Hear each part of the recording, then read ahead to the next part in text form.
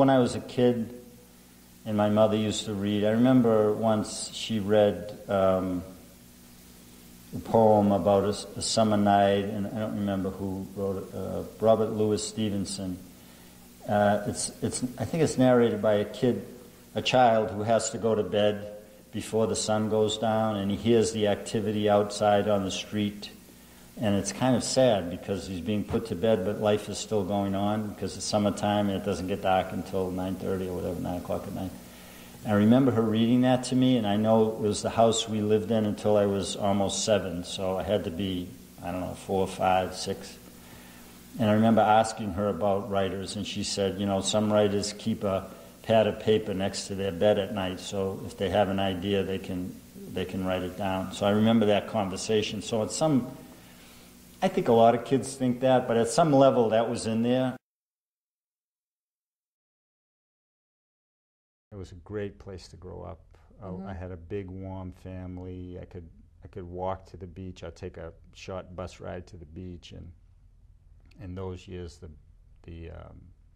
were all amusements at the beach. Oh, yeah.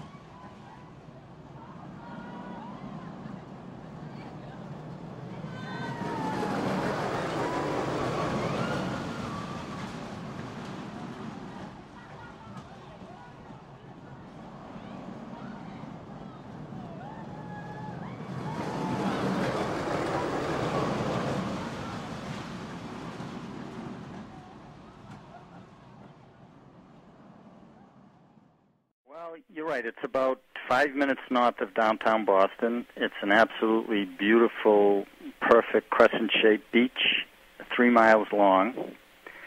And when I was a kid in the late 50s and through the 60s, on the other side of the boulevard was a long strip of amusement rides and food stands, sort of like Coney Island, that attracted people from all over the place. Ferris wheel, Dodgems, Virginia reel, kind of rickety old roller coaster that was rumored to be unsafe. Joe and Nemo's, all kinds of food that's bad for you, hot dogs and hamburgers and fried dough and pizza and stuffed quahogs. You could meet people at Revere Beach from all over the country and sometimes all over the world, which was, for me, for a really provincial kid who had never been very far from home at all, it was very exciting to think that people from other parts of the country and from other countries would come to our beach. It was a source of pride for us.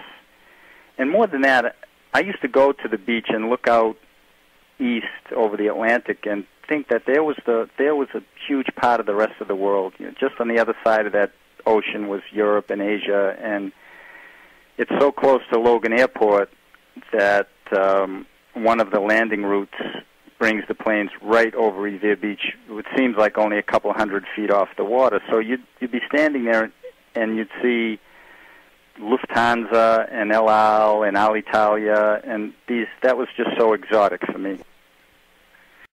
My mom was a physical therapist who volunteered for the Army during World War II, and she worked at the Walter Reed Army Hospital in Washington, treating soldiers who had come back from the Pacific Theater, mostly amputees, guys who'd lost feet, hands, legs, arms.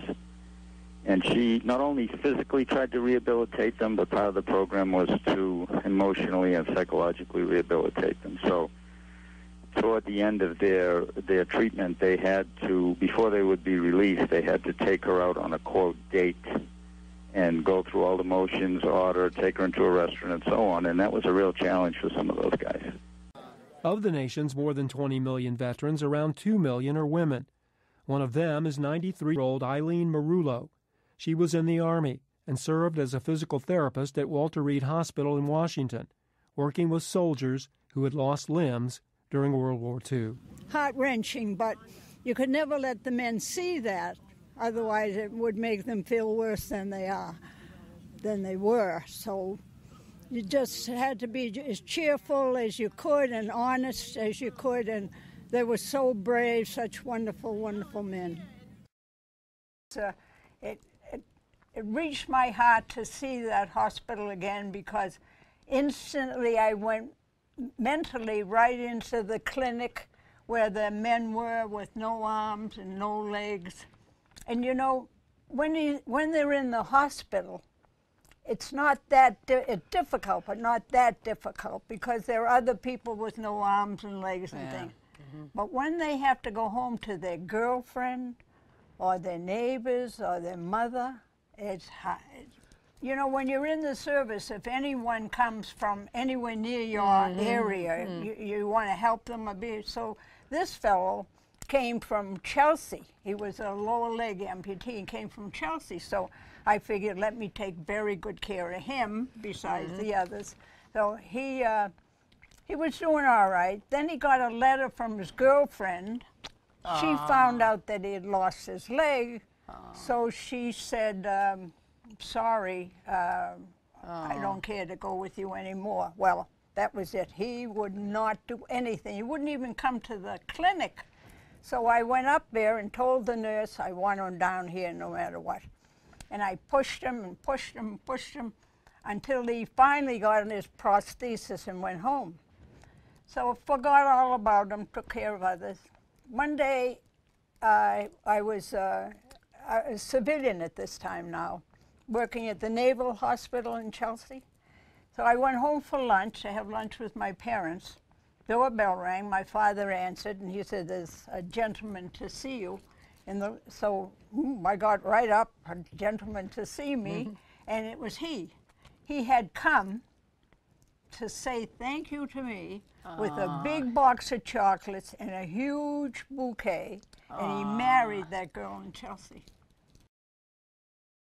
My dad was the son of Italian immigrants, did very well in school, graduated in the Depression, couldn't go to college, got a job picking carrots on a farm in Revere where we grew up, and eventually got into politics, eventually got a state job. But when he was 50, he decided that he wanted to go to law school. That had been his life's dream.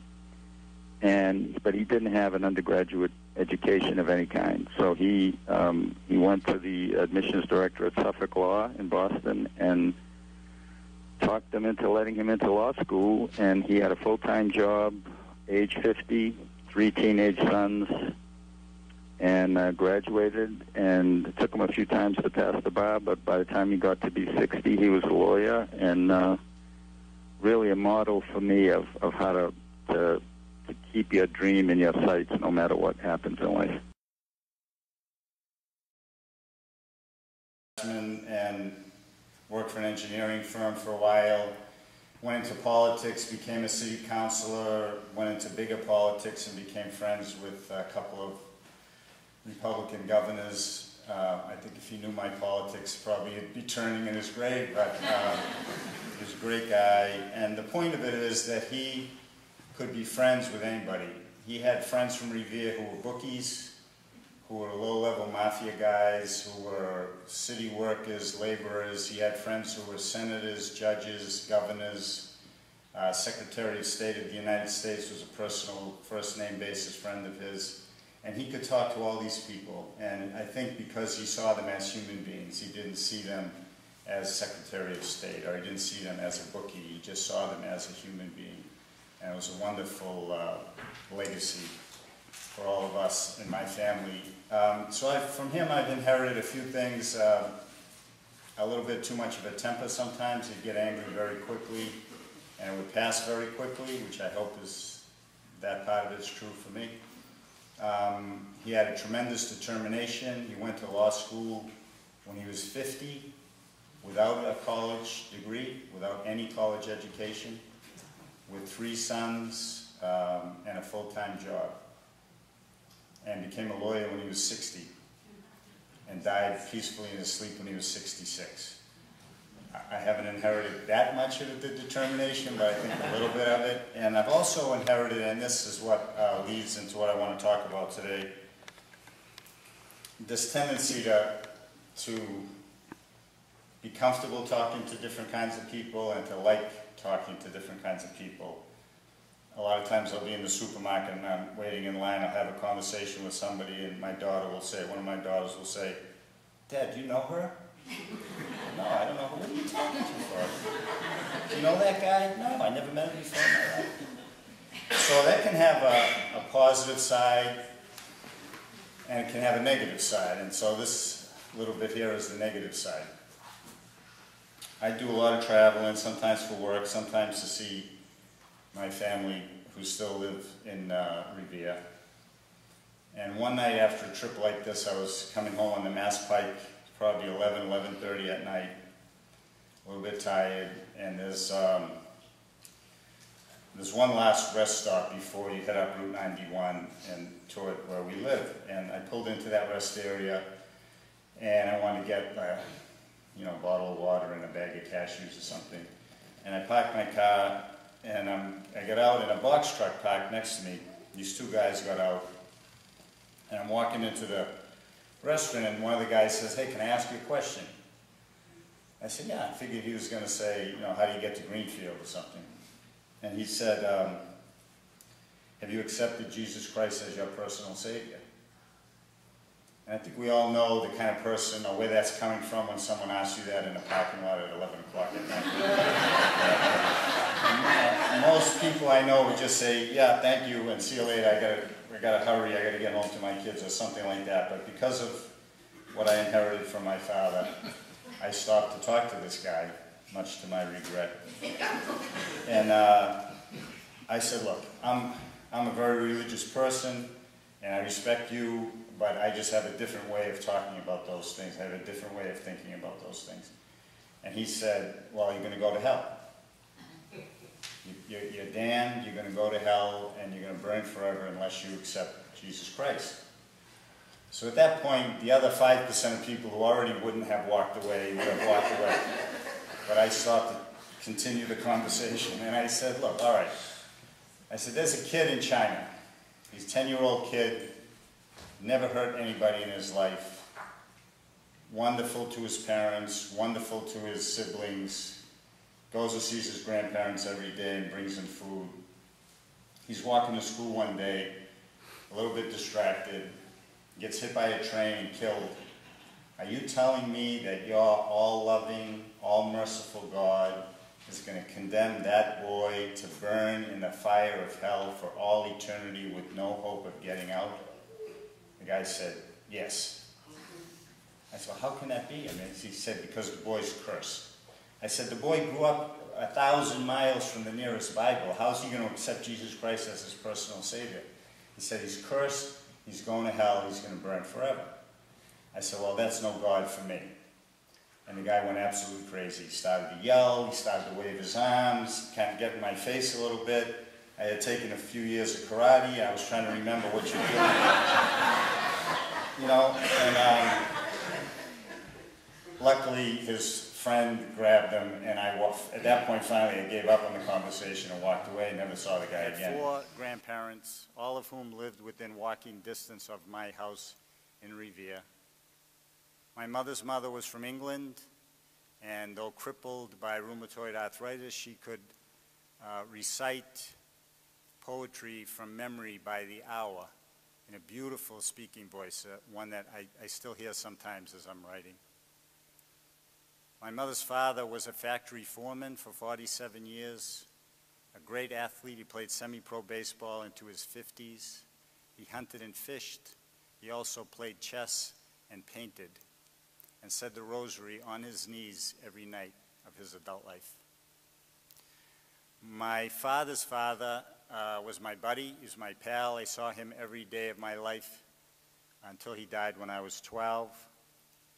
He was teaching me Italian. He taught me to play cards, took me on excursions into Boston, sometimes when my parents didn't know about it, and taught me a lot about the way of being a man in this world. Very important lessons for me. But my father's mother, whose name was Eleonora Merullo, was a particularly special person, and I'd like to dedicate this talk to her.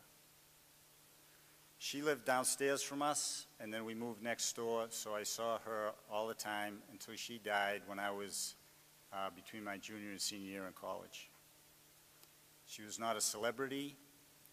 She didn't have her name in the newspapers, maybe when she was married, and when she died, her obituary, and that's about it. She did not have an impressive resume. She did not have any resume at all. She was not educated, not even through high school, I believe. She never worked a paying job for a day in her life.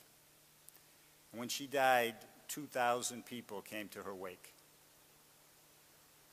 I have a little story about her that I'll tell you at the end of this talk, but for now I just want to say that she was a person who spent a great deal of time cultivating what I call the interior world, the invisible, mysterious interior world.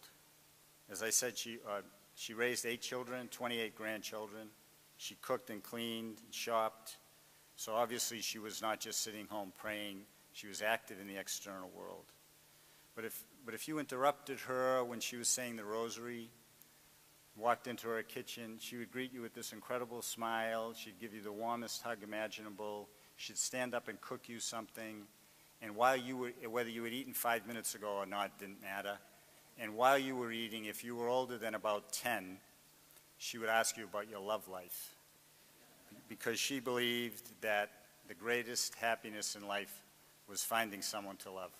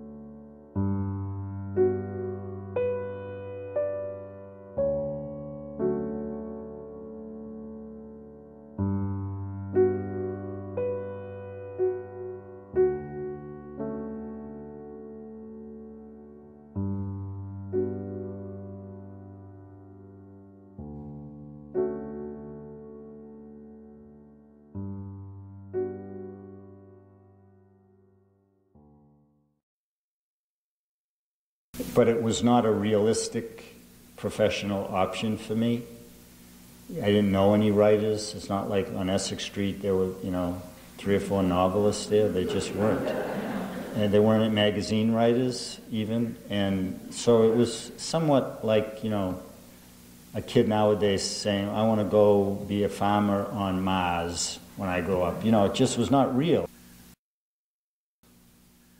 And people said, I was did well in school, and people said you should be a doctor. So I went, what are you going to be when you grow up early? I'm going to be a doctor. I didn't know from anything what being a doctor was, But I kept that in my mind. I went to first year at BU, I took pre-med, And it wasn't until I came home with my report card and showed my father. I remember sitting on the back porch, and I had an A- in Russian history, a B in Russian, a B- in Russian, a C in biology, and a D+ in chemistry. And I said, Pa, I don't think the doctor thing is going to work, But I did a lot of other things, and finally, when I was 25, and I was actually kind of a low point in my life, I had left the Peace Corps early. I felt ashamed of that I had quit early. I was really sick physically. I was completely broke. I was living in Alston with my girlfriend and driving a cab and just not feeling good about myself at all. And I remember kind of having a talk with myself and saying, for the rest of your life, what do you want to wake up and do? And as much as I enjoyed driving a cab, that was not the answer to that question. I did like it, but, and it was, the answer was finally, I was finally at age 25 able to admit to myself that what I wanted to do was be a working writer for, you know, that's what I wanted to do as a profession. And then I really devoted myself to it. And thankfully I have a great wife, and she was willing to make, you know, a lot of sacrifices. I didn't work full time. Most of the time I just wrote. We took trip. We went and lived in Mexico so I could write, you know, all kinds of crazy stuff. And 12 years later, 12 years of really, really devoting myself to it, I had Hope Mifflin bought Leaving Losapas.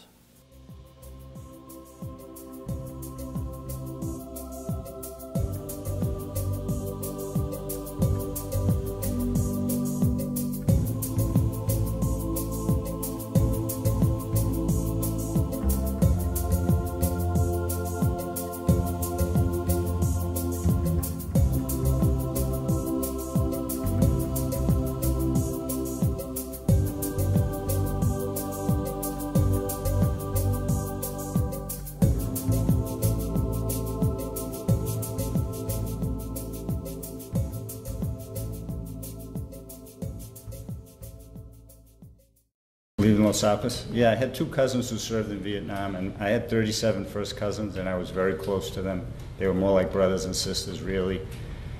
My father's parents lived downstairs from us and then next door to us for most of my childhood, and they were an Italian family, and they had 8 kids, and all those kids, all their spouses and all their kids came to their house every Sunday of my childhood. So I had like a festival every week in the backyard. And I had 2 cousins, one on that side and one on my mother's side, from an English family, who went to Vietnam. One was a Marine medevac helicopter pilot, and one was an Army infantryman, and both of them saw a tremendous amount of action and combat. And you know, I was just on the young side of the Vietnam era. I did have a draft number in the last year that they were drafting people, but it was a high number, so I didn't get drafted. But I knew these people very well, and I felt for what they had gone through, and I saw what happened to them when they came home. And I was with a friend in Chico, California, and I happened to read a newspaper article about Vietnam veterans who had come back to America but did not want to integrate back into society. And they lived up in the mountains in the Sierras and really lived almost a primitive life. And I had been in the Peace Corps in Micronesia and lived a primitive life. And I put those 2 things together. I wanted to write about Micronesia. It was a tremendous experience for me. I wanted to have a character there, but I didn't want him to be a Peace Corps volunteer. And then I read that article in the course of writing the book, and so I made him a Vietnam veteran. So that's how that happened. And then he comes back to Revere, and that's part of my Revere thing.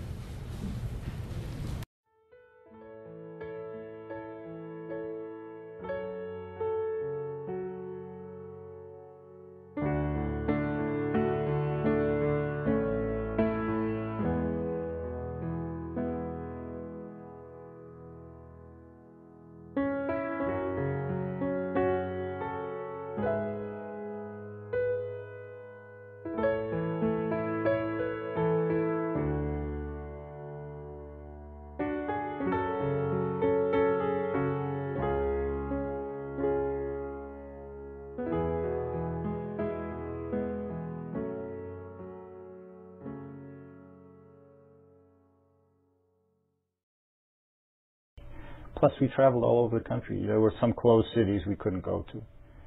But I was in Irkutsk, Tashkent, Tbilisi, Rostov-na-Donu, Kiev, what was then Leningrad, Moscow several times, Ufa. So we really, you know, east to west and north to south. We showed what we wanted to show to a lot of people. There was a program in the Cold War to counter Soviet propaganda. Mm-hmm. The United States government sent these huge traveling exhibitions on American life into the country. And we paid the Soviets a lot of money to let us do that. Otherwise, they wouldn't have. and they were manned by 25 Russian-speaking Americans, and they were free.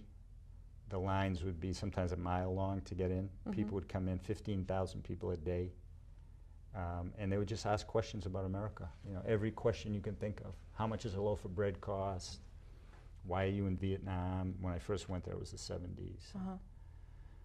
Why are the police always beating students and who are demonstrating against, you know, those kinds of things. And it was a wonderful experience for me. Was it really? Oh, the people were incredibly nice to us. The KGB harassed us, but the average people were incredibly nice to us. Very curious about America because they couldn't leave their own country. They knew the information they were getting was very limited. Many of them did. And you think they do? Because they I would invited hear us that to their homes, and they were incredibly generous. Wow. Yeah, it was a big surprise for me. It changed my whole way of thinking about the world. How did your Russia experience influence or feed into what you do as a writer? I can't overstate that because it had a gigantic influence on me, and my wife Amanda, who was with me for the second two exhibitions, says the same thing. It was a huge part of our life. For me, I had lived a very insular life until I got on that plane. The first time I ever got on an airplane was when I was in training in D.C. We flew to New York City. So I had led really a provincial life. And all of a sudden I was exposed to this utterly different way of thinking and being, an utterly different political system and economic system. And I spoke with thousands and thousands of people, from kolkhozniki to, you know, when I was director, to secretaries and cabinet level people. And it was a real education in life for me. Not just in Soviet life or Russian life, but in life, in meeting people so different from the people I grew up with. And it just, it opened my mind up in a way that I can't, you know, my business is describing things. I can't even describe it, but it really changed my being inside and out. Did you draw on experiences in some of your works, characters, things that you played out in real life in your fiction? I think I write from a place where people are people, and really 99% the same. You know, we have the same desires, same fears, the same hopes. Most of our biology is the same, even if we're of different races or a different gender. And I think that's always been my attitude, and probably was reinforced by having been in the Soviet Union. One thing that was shocking to me was I grew up in a fairly conservative family, and not a particularly well-educated family or environment. And so our impression of we didn't call them the Soviet, the Russians, were that they were aggressive, hateful to us, backward. And when I went there and got to know people, there was some of that. You know, there was some backwardness, there was some hatred, and there was some aggression. But really, I really broke through that assumption, and I began to see that they were really people, and really mostly wanted what we wanted, despite the fact that their system was a very different system. Their culture really isn't as different. And the Soviets said that to us again and again. And it really surprised me. They would say, of all the countries on earth, of all the people on earth, we feel closest to you. And I thought, wow, more than the Poles or the Czechs or the Bulgarian. No, we feel closest to you. And I think some of that had to do with the fact that we were the two superpowers. We were the two countries who could end civilization as we knew it. But also there's a certain pride that we have in common. I think Americans have that pride. And it's a big country, powerful country. In their case, they have a longer history. But they're proud of their literature, as we are. They've made an impact on the world, and as we have. And there was much more commonality there than I had expected to find. Most people were curious. Sometimes we'd get invited to homes or invited out for a cup of tea. And then there were always the people who were belligerent. Often we heard, "U nas luce," we have it better. You know, we'd show them a picture of a supermarket aisle with fresh fruits and things that you could never find in the Soviet Union. And someone in the crowd, inevitably, several people would say, Nas slučaju, we have it better than you. So there was that competitive feeling, and the KGB would sometimes send in provocateurs who could be really nasty. I mean, they would yell at us. They would really get right in your face and call you a liar in front of a bunch of people. And we were followed after work and harassed in different ways that were really unpleasant. And so it was a mixture of a warm, welcoming curiosity, and then this other side that was definitely in the minority, but memorable.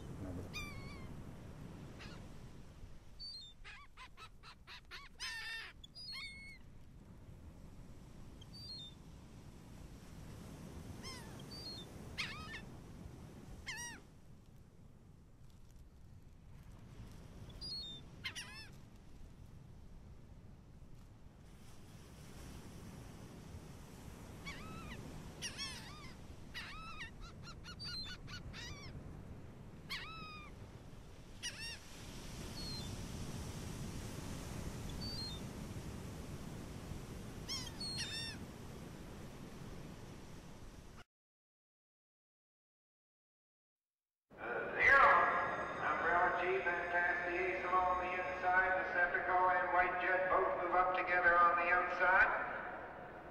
Decepticon now takes a short lead. White Jet is right alongside. Past the Ace is third. Umbrella Chief is fourth.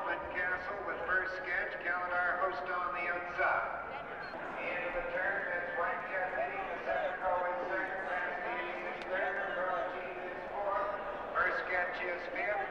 Castle is on the rail. With Calendar Host on the outside. That's White Jet now in front by 3 lanes.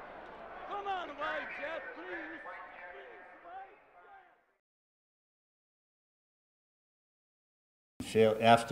After writing for 12 years, I got Leaving Losapas published, and then 2 years later, Russian Requiem was published, and I kind of thought, okay, I have a career, it's going to be every couple of years I'll publish a book. It was Houghton Mifflin and Little Brown, which were good publishers.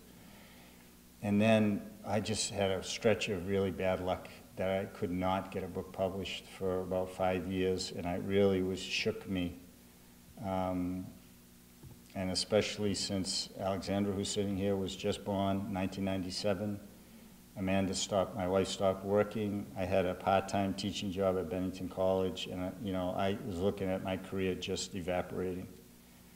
And I remember my cousin John, whose ashes we just interred at Woodlawn about a month ago, who was a Marine medevac pilot in Vietnam, and would occasionally call me and ask how things were going. And he said, how's things going? I said, terrible. I don't know what's going on. I have this book. I thought it was a really good book. If nobody wants it, my agent looks like she's about to give up on it. My career could have just evaporated, which happens to writers fairly frequently. And he said, never, ever, ever, ever, ever, ever, ever give up. And that was one of the great things that was ever said to me in my life. And it just, there was nothing else I could do, but mentally he was saying that. And I respected that, especially given what he had been through. And I remember it was January 20th, 1998. Alexandra was a month and 3 days old. And I came home just after dark. It was a freezing cold winter in Massachusetts, and Amanda was holding Zanny at the front door, and she said, "Tell Daddy the good news," which obviously she could not do at that age. I think it was about a week after that you could have. And it was a big deal for me that was published. And then Amanda has this really beautiful photograph on the cover. So Revere Beach Boulevard is an important book for me in that way. It was a Revere night. The night the life I'd been holding together all these years started pulling apart.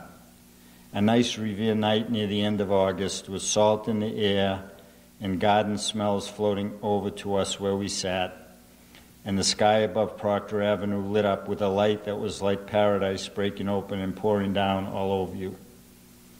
Before the phone call came that would take my life and turn her inside out like the sleeve on a jacket, I was sitting in the yard with the woman I'd been husband and wife with 49 years, the woman who was the other half of my body.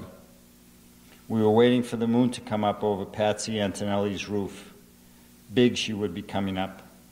You could tell by the light between the houses that she would be coming up big on that night, the full circle of her, the full perfect face. "Do you have any pain, Lucy?" I asked my wife. And she said no, quiet, in a voice that meant, "Don't keep asking, Vito," so I didn't. Just that little moment, and even Lucy wasn't even in the first moment when I knew he was sitting out there, and I thought, again, there had to be a little bit of juice. Or what's the tension? You have a guy sitting out in his yard watching the moon rise, big deal. You know, what's the power in that?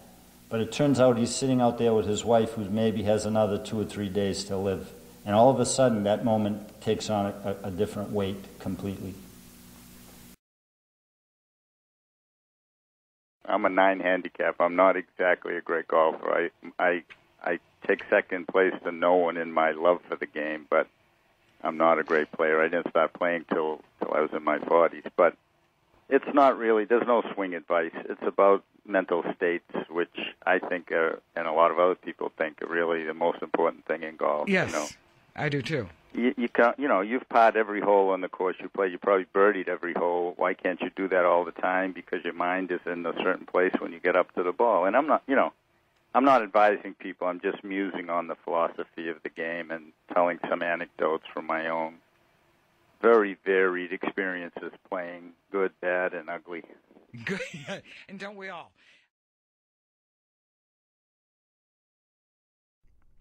This is a story of the rescue of one soul. It's the story of an ordinary kid who had all the shell burned off him, all the armor. Something like that happens to most people in the course of a life, I think, though not usually at such a young age. It takes different forms: the death of a parent, spouse, or close friend, divorce, disappointment, disability. Afterward, you go through the world naked and raw, skinless, hopeless. Sometimes the pain only grows worse as the years pass, and you end your life in a cold pool of despair. Other times, if you are lucky or blessed, or as the Buddhists would say, if your karma is good, someone comes along and heals you or helps you heal yourself. I have lived now, healed and at peace, for half a life, without ever feeling much inclination to tell this story. But 2 winters ago, after 18 childless years of marriage, my wife Regina gave birth to a daughter. Our luck, our blessing, our good karma. And then just about the time Rosalie reached the age where she was beginning to learn words, I was overtaken by an urge to write this down, to make it public, for her to read someday, I suppose, for myself, for the people who raised me. I just sat there and I said, look, what matters to me? What do I really care about? And so I started to write this story that's really largely autobiographical, although there's a lot of things happen in that book that did not happen to me in my life. And I think I was in the grips of a kind of nostalgia for the way I grew up. And I grew up in this city, surrounded by a whole bunch of relatives. My mother's from a family of 7 kids, my father from a family of 8 kids. Almost all of them had children, so I had all these cousins. And we lived either upstairs from my grandfather and grandmother or next door to them for really my whole upbringing. And at least the Merullo side of that family would come to my yard every day, every Sunday for my whole childhood. So I would see these cousins every week. I'd see my aunts and uncles every week, if not more frequently than that. And my mother's family, with the exception of one strange branch that moved to Indiana for some reason, that I'm actually very close to, they were walking distance, most of them also. So there was this feeling of being almost in a nest of some kind. That's not a good image. A feeling of just being in a warm place surrounded by people who cared about you. And I think I was in the grips of that feeling, because that's not something most of us carry into adulthood, at least in my experience. I have a great family now, but we're really removed. We don't see our cousins all the time. We certainly don't have that many cousins. We don't see our aunts and uncles all the time. That kind of warmth and closeness is difficult to preserve as you move out into other places in the world. You have your own life, you have your own career. So I think I was in the grip, and maybe because I had a small child and I was, you know, that family feeling had been reawakened in me.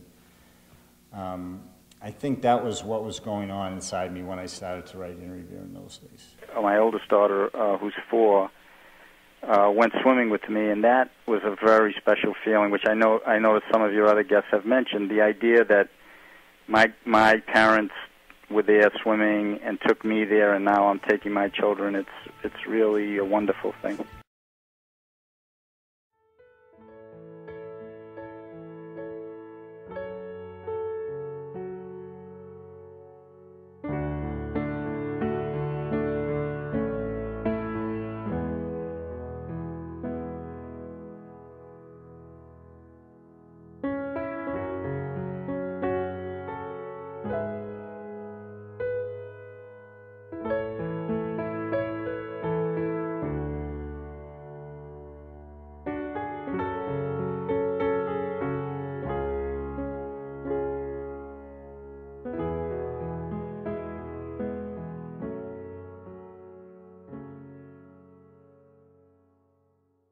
I loved going to Exeter. It was a great thing that my parents did for me. I went to St. John's Prep for 2 years first. But at the same time, it was a completely different world for me. You know, if I just took one example, I mean, my father and mother had hundreds and scores of friends. We always called them by their first name. You know, Sherman Bennett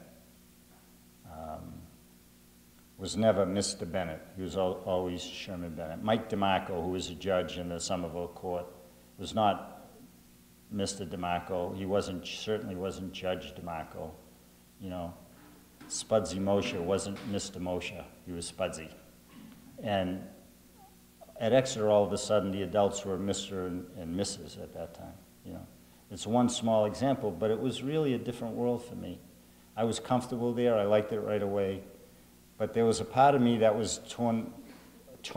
I left my place and went to this other world where the adults dressed differently, where the sense of humor was completely different, where the accent was different, where the way people talked about money was completely different, where the food was absolutely radically different. Yeah. So who was I? Was I the kid from Essex Street playing block ball? Or was I the kid sitting around the Harkness table discussing Dostoevsky, you know? And I think all of us probably at some point in our life had that happen. We move out of our childhood into our adulthood, and sometimes that adulthood is thousands or hundreds of miles away. It might be in a different class economically or by virtue of education. And then who are you? So really that's what that book is about. And if you look at the epigraph of that book, which I haven't memorized, it really sums that up. So it was a way for me of really beginning to sew those two parts of myself together and figure out what do I make out of the kid from Essex Street and the kid from the Harkness table, which is a round table where all the Exeter classes are held. You know, who's that person really? Who am I truly in the world? And so that's what that book really is. And there are really explicit passages to that effect in the book where Tonio's trying to figure out, like, you know, where should I be? Where should I go in the world?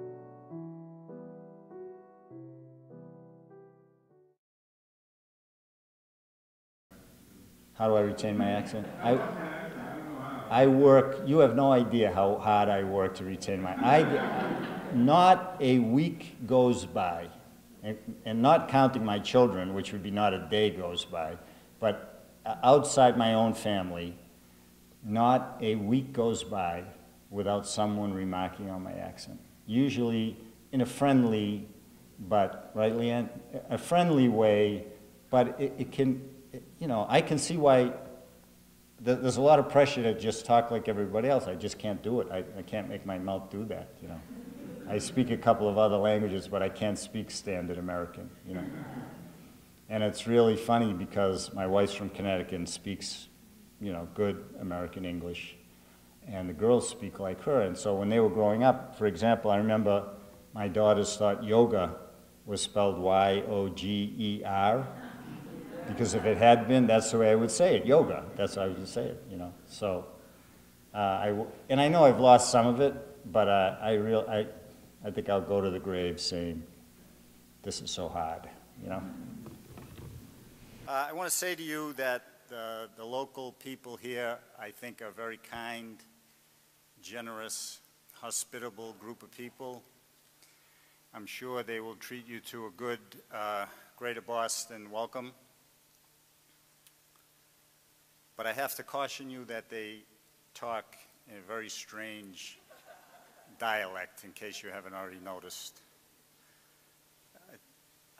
I believe I talk in that same dialect, so I understand it pretty well. The problem with it, of course, is that we say about 95% of words the same way that you do, which is called standard English, although that's not how they say it. And then every once in a while we'll hit you with the word like corner, or art, or popcorn, or hardware store, or something like that, and you'll fall behind the conversation the way you fall behind those of you who have ever studied a foreign language. You're going along pretty well, and then all of a sudden you have to be thinking, what did that person just say? What's a hardware store? And you kind of miss out on stuff. But don't be alarmed by that. It's really a harmless accent. In a week or two or a month, you'll get used to it. It might even rub off on you a little bit.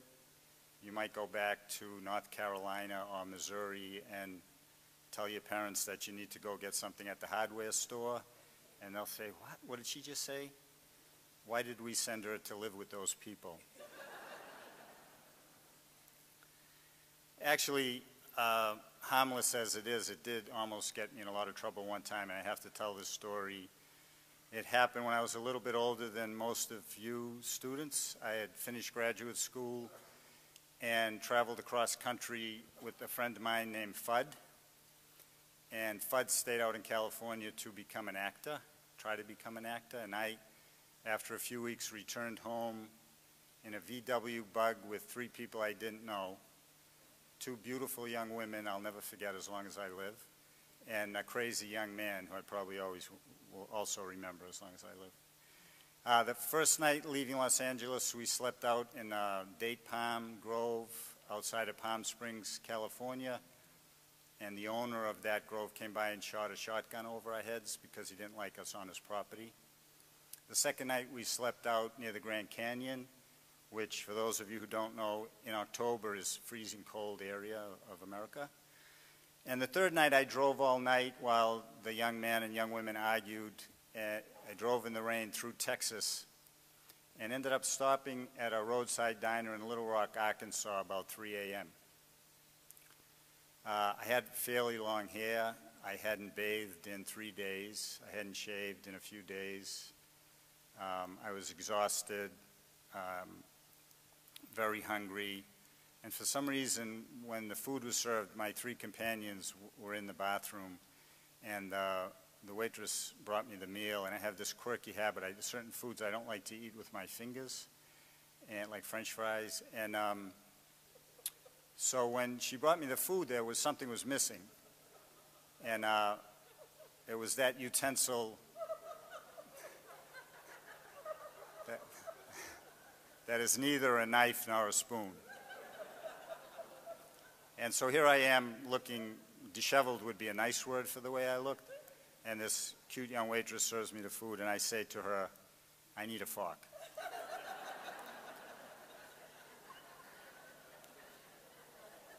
That's absolutely true. And being the kind person that she was, she did not go into the kitchen and get her boyfriend to come out with a butcher knife. But she looked at me for about 5 to 10 seconds. I'm still wondering exactly what was going on in her mind. She looked at me, and finally she said, "Can I get you a cup of coffee?"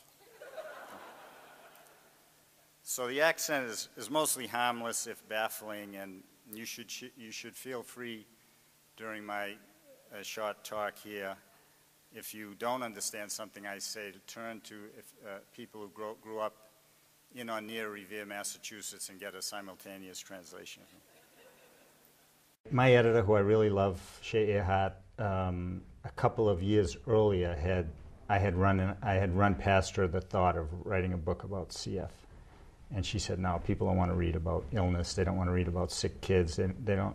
And I said, "Okay," and I didn't write it. Mm-hmm. But that night when I started A Little Love Story, I thought, forget that. I think I can write it in such a way that people will want to read it. So I put some humor in there, put a little bit of sex in there, tastefully, I hope. And, I wanted the subject matter is a heavy subject matter, and I wanted to soften it a little bit. The one thing I did not want to do was make a mistake that someone who has that illness would recognize and be upset by. So I really was careful. I know a lot about it just because of our personal situation, but I spent a lot of time talking to doctors, talking to parents, talking to patients. If you look at the beginning of the book, there's a huge, long list of people I thank, and yes. All those people contributed in some way. It's an important part of the book because I think sometimes we all mistake a person for their illness. In other words, Janet is a young woman with cystic fibrosis. She is not cystic fibrosis. Exactly. She has all these other qualities. She's brilliant, she's funny, she's sexy, she's fun to be around. She cares about life, she cares about people, and she has cystic fibrosis. And so Jake is, to his credit, the kind of guy who can see that. And he's willing to deal with some of the inconveniences, some of the emotional difficulties that go with loving someone who has a physical problem.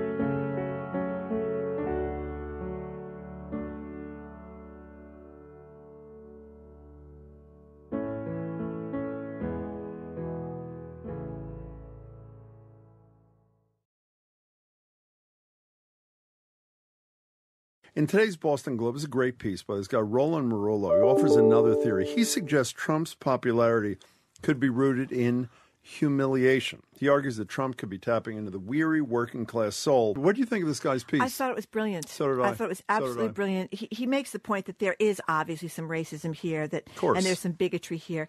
The concept is not wildly original. Using the word humiliation to me was perfect. He really captured it brilliantly. Many people keep a stack of books by the bed, all recommended by friends, all but certain to be worth the read. But often it's the novel you happen upon by chance that has the greatest impact.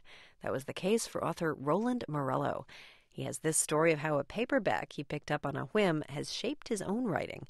It's for our series, You Must Read This, where authors talk about a book they love. January marked the 40th anniversary of the Supreme Court decision legalizing abortion, and most people know the polarizing and sometimes violent debate that followed Roe v. Wade.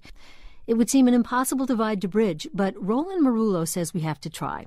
He's a fiction author who lives here in the Massachusetts area and made his case for détente in the Boston Globe.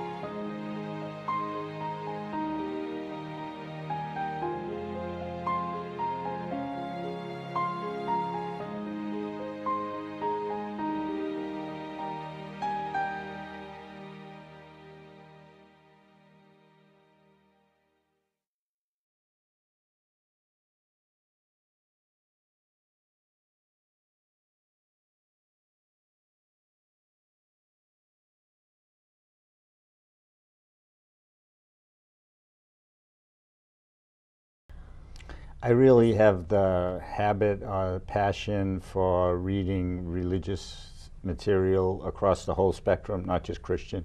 Yeah. And psychology also, for whatever reason, much more than I even read novels. I read religion and psychology. And I think it should be accessible to everyone. It's about the human condition. It's not supposed to be some esoteric study reserved for the university. If it doesn't apply to your everyday life, it's no good. That's just the way I think about it, so that when I write it, it comes out that way. Generally speaking, in our age, there are some people that are very comfortable with their tradition. I have plenty of cousins who go to church, go to Mass every Sunday, and that's fine for them. And there's other people who are not comfortable, whether they grew up Jewish, Protestant, my wife grew up Congregational, Catholic, whatever. They're not quite comfortable with the way that faith has evolved, and yet they want to have some kind of spiritual life. And that's me, and I think those are the people I write for, that they haven't given up. They want, it's not that they want it exactly their own way, but they want their spiritual urges to be channeled in a way that makes sense to them. So, that's just coming out of me. I'm not. That is true of me, and so when I write, I think that goes into the book. Well, you've got everybody up there in heaven. I mean, every religion possible. Buddha's playing golf. Buddha's a very calm player. Yeah, Mary plays, Jesus plays, all that. I loved it when I heard, "Nice shot, Mom." Yeah, that's my mother's favorite. Jesus and Mary are playing, and Mary hits as a beginner, really, and she hits a pretty good ball, and he says that to her. That's my mother's favorite line in the book. And my mother's a devout Catholic, so if she doesn't take offense, I don't think anybody will. This was about 2000 or 2001, and we have two daughters, and the oldest girl then was 3, and the youngest girl, my wife was still pregnant with the youngest girl, and the oldest girl got diagnosed with cystic fibrosis. And it was a terrible winter here in New England, deep snow, cold, just really depressing. The whole household was kind of blanketed with a dark mood, and I felt responsible for that. And I didn't have, I'm a writer by profession. My income goes up and down. That was a down period. I didn't have a lot of money. So I came up with this brilliant idea to write golf courses in the Southeast and see if they wanted to invite me and my wife and our daughter and my 80-year-old mother who played to their golf resorts in the high season for little or no money. I think it's a great idea. Yeah, it is. It on its face is a beautiful idea. And, not surprisingly, I think I sent out 50 letters and probably 35 of the places didn't even bother to respond, and 10 of them wrote back and said, no chance. But there were 4 places, Ford's Colony in Virginia, Polly's Plantation in South Carolina, Chateau Elan in Georgia, and the Greenbrier in West Virginia, who actually, believe it or not, wrote back and said, would like to host you, and some places was free for a couple of days, and some places like Polly's, which is a great place, that was, I think we paid the cleaning fee for 2 weeks with free golf for some unbelievably generous offer. So we did this, and I had said, I'm going to write a book about this, and I wrote a nonfiction book called Every Golfer's Dream about the experience, driving, getting out of the cold, driving with my family, playing a lot of golf, and nobody wanted the book. But I felt indebted to these people who had been so generous, so I changed the book into a novel, and I started it in heaven, and they eventually come to earth and play at those resorts. And then the book got grabbed by Algonquin and sold very well. So I feel glad that I was able to repay their generosity. I mean, I don't advertise for them or anything like that, but I wanted to mention, and I made the 4 people who actually invited us, I made them into angels. It really helped us in a tough time. This is it's a wonderful book because I just found myself relating to it on so many different levels and enjoyed it immensely. religion can be important in people's life. First of all, I feel like everybody has a religion. Even if you call yourself an atheist, you have a religion. It's a belief system. It's what you formulate to make life make sense to you. And if your formulation is, nothing matters, everything's random, okay, that's your theory. That's what you live by. And I think of that as your religion. Right. And I think we all do that. We make life have meaning for us by formulating some kind of an idea of what it's supposed to be about. Even if the idea is it's not about anything. You live, you die, that's the end of it. That's your religion. That's the way I look at it. And I grew up among people for whom religion was very important, Catholicism, and very helpful. They were really good people. The churches we went to was a healthy environment, and I saw what it did for people, and I still have a great reverence for that aspect of the church. But I don't like exclusivity. I don't, in any religion, there are groups within the religion that say, we have the truth and you don't. So God loves us and God doesn't love you. That doesn't work for me, and really I've devoted a lot of the last 4 or 5 books to, I don't want to say attacking that, but dealing with that issue, talking about examining that issue. it and confronting it in a nice way. Yeah, in a nice way. In I'm a very not nice not a way. particularly. I don't write to upset people. Right. I write to provoke, but not provoke to anger, but just to make people Provoke think to about think. things. Yeah. Yeah. And I don't have a particular agenda, like I'm trying to convince somebody of something, but I would like to see religion be more universal. I would like to see us agree more, because I have read across the whole religious spectrum, and really there's so much commonality there. If you just stay with the basics and you don't get into the rules, there's not that big a difference between what Muhammad said, what Jesus said, what Buddha said, what Moses said, really. And what common sense says. Yeah. Right. So that's where I come from, and I just write as sincerely as I can, and so what's inside me ends up being inside the books. I got a phone call from my editor at Algonquin, Chuck Adams, and he said, we did well with Golfing with God, we really liked it, and we would like you to write another book along the same lines, not about golf. And this book really isn't about golf, although there's a lot of golf in it, but some kind of quirky, philosophical, spiritual book. Would you be interested in doing that? I said, yeah, I'd be interested. I'm happy to do that. And he said, do you have any ideas? And I didn't really, but I didn't want to say no, so I said, yeah, I have. I thought for a second, and I said, yeah, I have an idea. I'd like to drive to North Dakota and write a book about it. And there was this awful silence at the end of the other end of the line.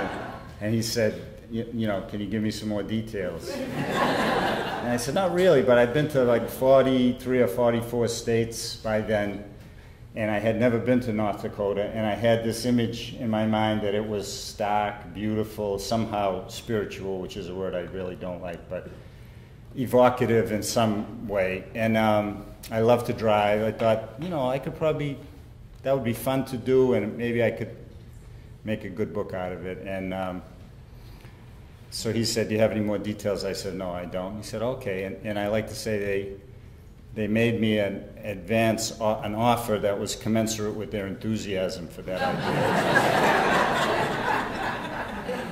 Not too much.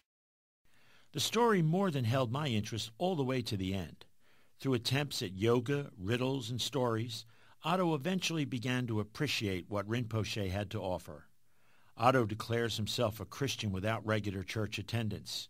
He finds repellent Christians who believe what, quote, ails us is more and stricter rules, more narrow-mindedness, more hatred, more sectioning off of the society.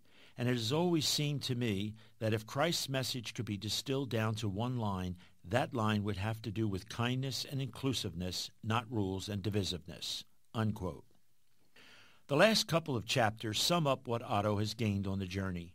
The reluctant hero of the story really learns a lot about himself and his life. He always insists he has a good life, with a loving wife, 2 great kids, and a good job he loved. but Rinpoche pushes him to experience more. Merullo writes, "Something was changing us with each breath, each second. The delusion of youth was that you'd believe you'd never reach middle age, and the delusion of middle age made you believe you could go on more or less indefinitely the way things were. Yes, the kids would grow up. Yes, you'd grow old and eventually pass away. But really, there were so many pleasures to be had between now and then, so many tennis games, so many meals, so many weeks at the Cape and the ski lodge, so tremendously much to do before that other stage of life eventually set in." Merullo's Breakfast with Buddha is a pleasant and thought-provoking read. 5 stars. But really, in answer to your question, the way that North Dakota was in my mind, nothing else is now. I had this image of it as a place, and I have been a lot of places. I had this image of it as a place somehow that would be mysterious. And it actually turned out to be true. It was very strange for me. It turned out to be a lot like I imagined it. And maybe that had been from seeing pictures or being in South Dakota, I don't know. But, you know, there's a great joke a friend from Minnesota told me about the Minnesotans say about North Dakota, you can watch your dog run away for 3 days. And it's true, you know, you get up, and the western part of the state has this incredible, maybe parts of Colorado like this I haven't seen, but beautiful rolling brown prairie land. And every 5 minutes it changes somehow. And then in the southwest corner, it looks like the Grand Canyon. And very sparsely populated. I mean, you could drive 20, 30, 40, 50 miles on country roads and not even see a house. And that somehow that had a mysterious element to me. Russia had that a little bit for me, actually. Being behind the Iron Curtain, being closed off from what we sometimes call civilization, which I think is wrong, but it had a certain mystery to it. And I took the Trans-Siberian and I got out in some pretty remote parts of the eastern Russia. And I was in the Peace Corps in Micronesia for a little while on a tiny little atoll, 60 miles from electricity or plumbing or anything like that. And I remember the moment I was dropped off by the field trip ship on that little island, I had this incredible experience of becoming detached from the human world. Obviously, there were humans on the island, not so many. You could walk around the island in 15 minutes, but there was this vast ocean and sky and clouds and a tiny little bit of humanity, and I had a very unusual feeling at that moment. It was almost like seeing the world from outside of being a human being briefly. And somehow those things are connected, that in Russia and North Dakota. He likes to eat, and he's better off financially probably than I am. He lives in a place that's wealthier than where I live. I live in a perfectly nice place, but he's a family guy. You know, he cares mostly. His idea of what he should do in life is to be a good dad, be a good husband. He believes in God, but mostly in a way that doesn't require much of him. He doesn't go to services. He does volunteer work in a poor neighborhood. And he's a good, all-around good human being, I think. But what I hope, one of the things I tried to do in the book was have Rinpoche show him what else he could be doing. And that really, for me personally, came from my grandmother. I grew up upstairs from her and then next door to her until she died when I was about 21. And she embodied a spiritual person to me in the right way. She went to church, she said the rosary, she said her prayers, but in addition to that, the times when she wasn't going to church, she was cultivating her inner life in a way, and cooking for all these people, and buying Christmas gifts for all her grandchildren, and just the way she treated people was exceptional, and it made a deep impression on me. And so I put those two things together in my own life. That some people are like that without any spirit, with it, never praying, never meditating. But for me, the fact that she did those things and was that way made a very deep imprint on me. I think they came to me because it's a combination of two of my most passionate interests, politics and religion. I tend to write about things that are very close to my heart rather than at an intellectual remove. And from a very young age, I was interested in politics. My dad was a local politician who ended up working for a couple of Massachusetts governors, and he used to take me up to the elementary school at the top of the street and let me watch as the votes were counted late on election night, and that was a thrill for a young boy. And I'm a devout person in my own offbeat way. I don't really stick to one particular religion, but I have a meditation practice that I've had for many years, and I read widely across the spectrum of religions, mostly the mystical literature. So I think the idea grew out of that soil. The last thing on earth I want to be seen as is someone who's preaching or trying to convert. I'm absolutely not trying to do that, but I am trying to provoke in the sense of provoke people to think about big questions, and I think if you do that and don't use humor, you're on very thin ice.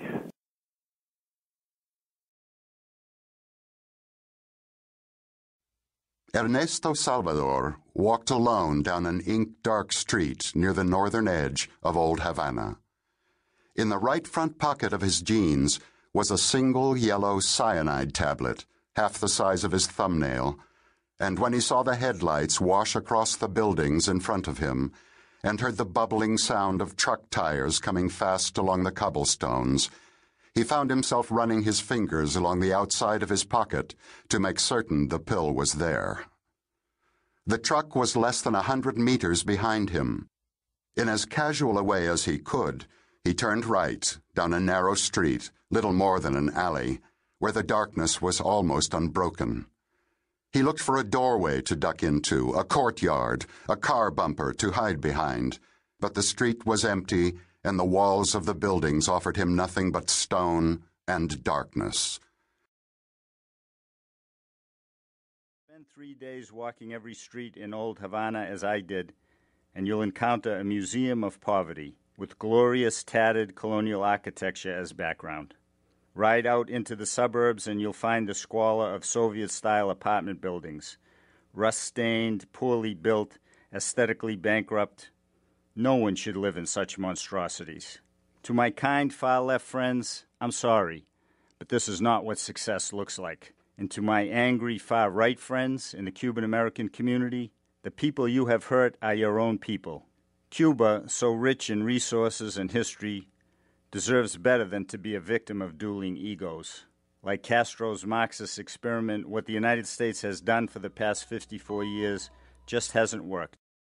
You know, even the Cuba book, which is probably the least in that way, and when Zanny was diagnosed with cystic fibrosis, we would go take her out of school in February because that was the cold and flu season, especially in grade school, and go to Florida. I had a one-week teaching gig in St. Petersburg and then would go to Miami Beach for a month. It was a really nice way to get away from the winter, but we met a lot of Cubans there. And I became fascinated with their story because they're, you know, I have some Latin blood, for lack of a better term, Mediterranean blood, and I could relate to them culturally, but also I spent a lot of time in a communist country, so I could relate to that. And so that book was really an outgrowth of my interest in those kinds of things. The Italian Summer, golf, food, and family at Lake Como. It was the best family vacation we ever had. It was kind of the flip side of that that time in our life that I mentioned earlier, when we got bad news and, you know, money was tight. This was an absolutely perfect family vacation at Lake Como, which is the most beautiful place I've ever seen on earth. And they have a nice golf course there, and there's 4 or 5 other courses within driving distance. So I played golf. My family and I traveled around to every different restaurant we could find. I met some interesting, funny characters, and I wrote a memoir about it. And I have never enjoyed researching a book as much as I enjoyed the Italian Summer. No, it's a wonderful part of the world, but you find beautiful villages. Oh, incredible. And nice people and unbelievable food. And the golf was, you know, good. It wasn't, I have played a lot in Italy, actually, and the courses around Rome are world-class. This was not a world-class course, but it was fun. It was fun. It's amazing to me that I've never in my life wished I was shorter, but now I do. That Avezzano is going to be mentioned in both these readings, and we didn't plan it that way. So I'm going to read a little bit about a disastrous trip to Italy that I took with my mother, who's now 91, so then she was about 81. My wife, Amanda, long-suffering. My two girls, Alexandra and Juliana, who were 5 and 1.5 at the time. And we've been to Italy a bunch of times, and this was the only bad trip we had, but it was real bad. It was so bad that the only way I could psychologically deal with it was to come home and write something funny about it, which I tried to do. It was my fault. I wanted to get out of the New England winter. I thought Italy would be warm. I rented a house in the mountains near Rieti, which is like an hour and a half north of Rome, which is not warm, at least in February. We were there one night. The house was freezing cold. Juliana started to throw up, threw up for the next 7 days. Went to the emergency room in Rome, got lost. It was just one awful thing after another. And I feel a very strong responsibility, I think like most fathers and mothers do, to make my children happy. So I decided I was going to abandon the rental that we had for 3 weeks and go to Lecce. If you know Italian geography, Lecce is like 600 miles south of Contigliano, which was the little town we were in. And so this is the story of the first day of that ride when I caught the flu that Juliana had. And you're perfectly welcome to laugh at our misfortunes. Yeah, there's a whole book. This is a whole book, and it's serialized in my newsletter that my publisher sends out every month. And it's we eventually got to Lecce, where Alexandra fell out of the bed and smashed her head. I had the flu for a week. I finally recovered, played in a golf tournament with my mother, decided to abandon Italy and drive home, and drive back up to the airport in Milan, which was another 700 miles. My wife got a piece of metal in her eye, got infected. Juliana got a urinary infection. She had 104 temperature at 3 o'clock in the morning, 30 miles from the nearest hospital, and on and on and on. And at the very end of the book, I turned to my mother. When we finally got back to America, I said, "Mom, next time, Florida."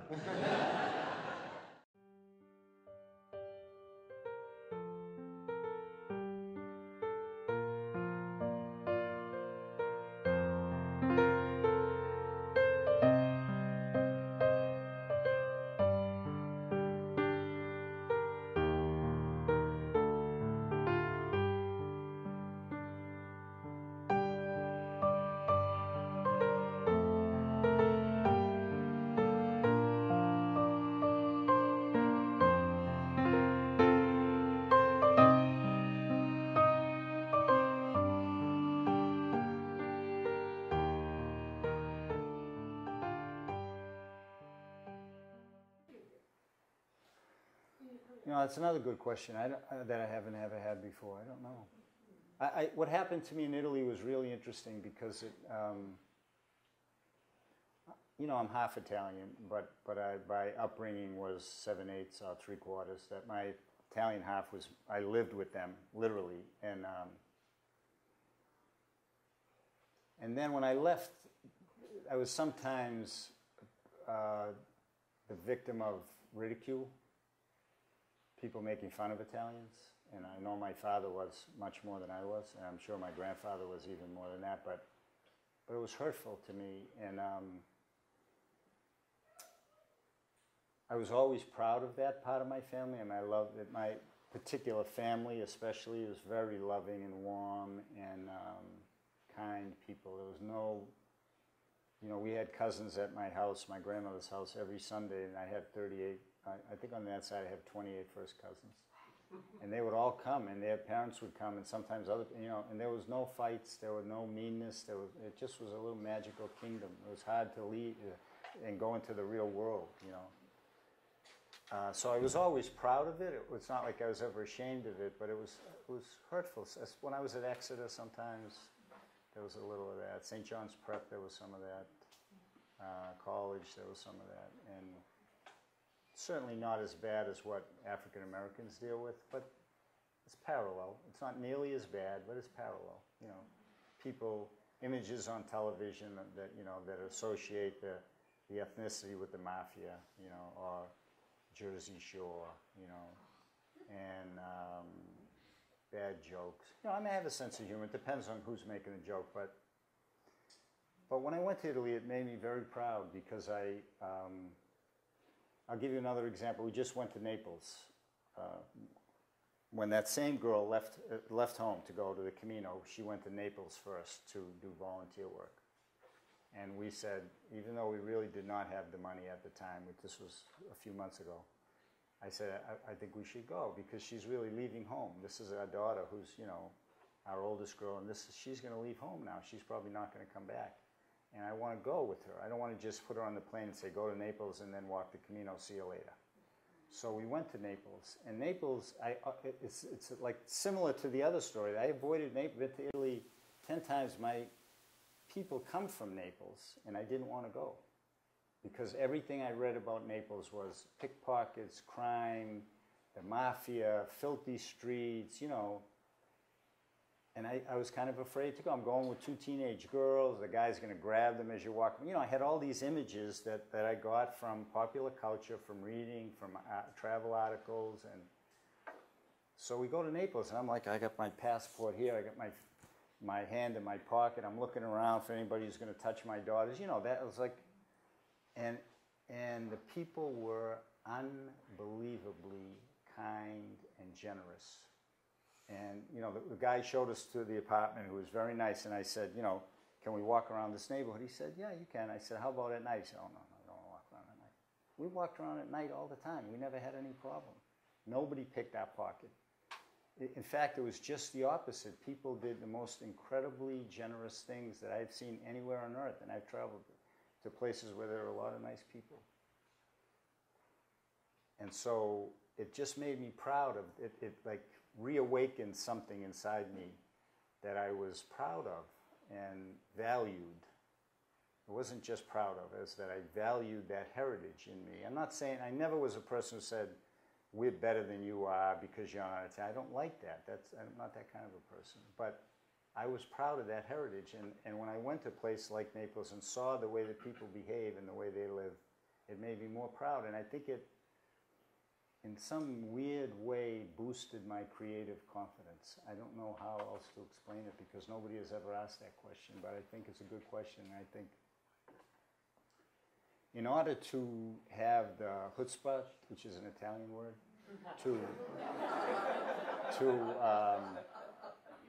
to write something and expect people to read it, that's asking a lot. I'm going to write something and you're going to pay money for it and you're going to spend 20 hours reading my words. There's a certain amount of ego that has to be there, and some of it's ego in a bad way, but a lot of it's just that kind of confidence that you have something to say,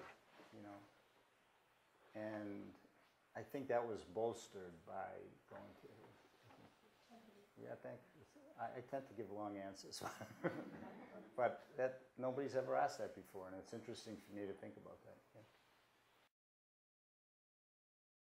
Yeah. That's the lesson for me in my life is that people focus on the surfaces a lot. We identify ourselves as a Vermonter or a white male or a old, young, rich, poor, American, non-Christian, Muslim, whatever, but for whatever reason, I tend to focus below that when I deal with people, and I think, I don't know exactly where that came from, but that's the way I operate. And when I write, so I wrote a book, The Talk Funny Girl, about a 17-year-old girl that's set in New Hampshire, and people say to me, how do you know what it's like to be a 17-year-old girl? I say, I don't know, but I'm a human being. she's a human being, and I focus on the human aspects of her, not so much her age, not so much her gender. And if you do that, there is a commonality. I mean, we're not all exactly the same, obviously, but I think we're more alike than different. I guess I would say it that way.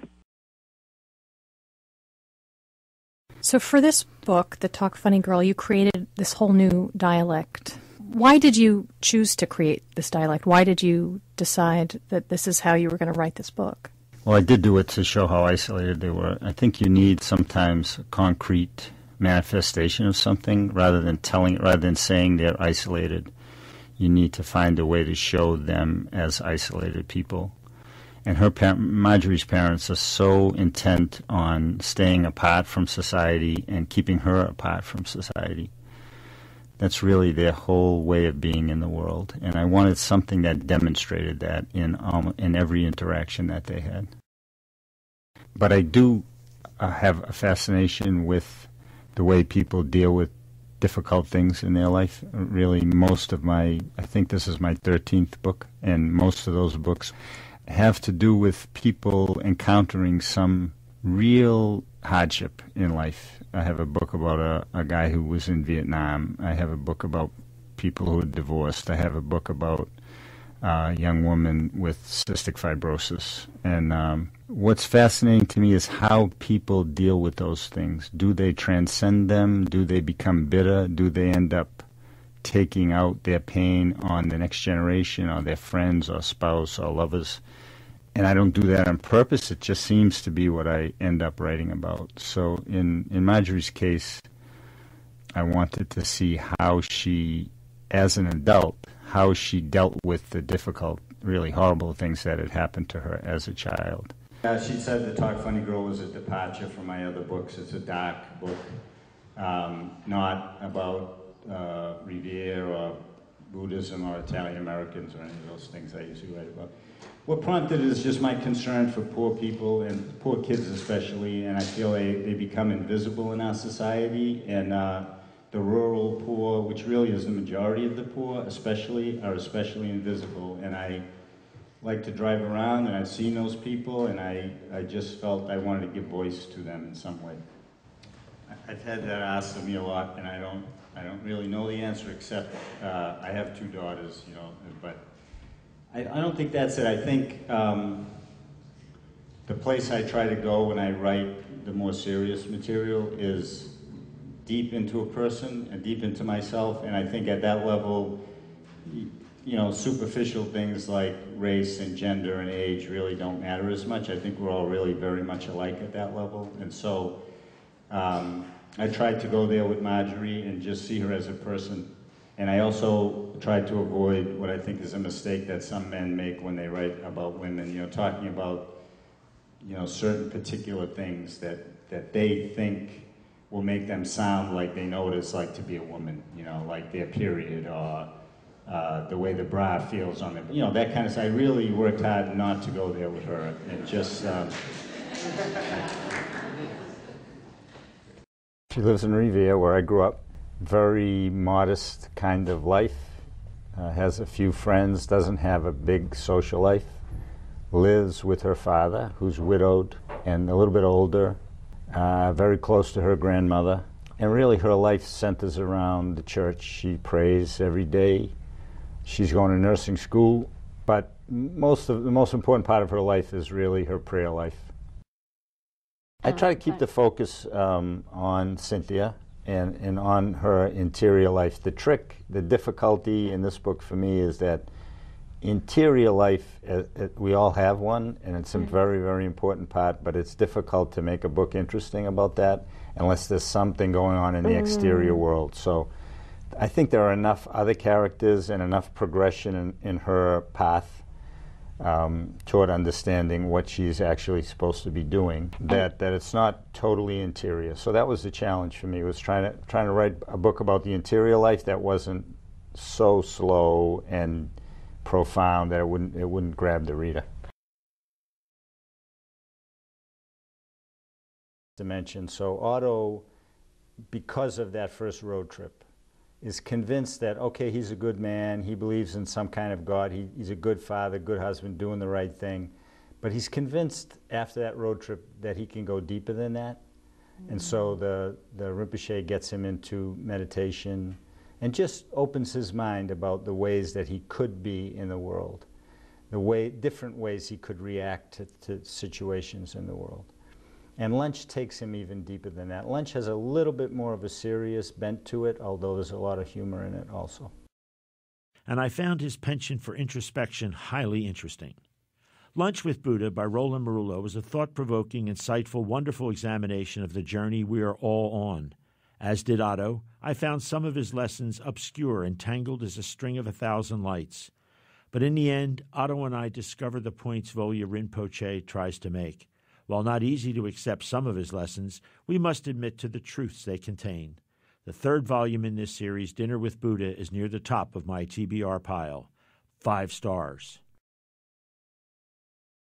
And Rinpoche is trying to convey that to Otto, that, you first of all, you can't, but you also shouldn't try to manage every aspect of your life and plan everything out. This is the way it's going to be, because there are surprises, and you have to be able to ride those surprises. It's a good message, actually. Works for me.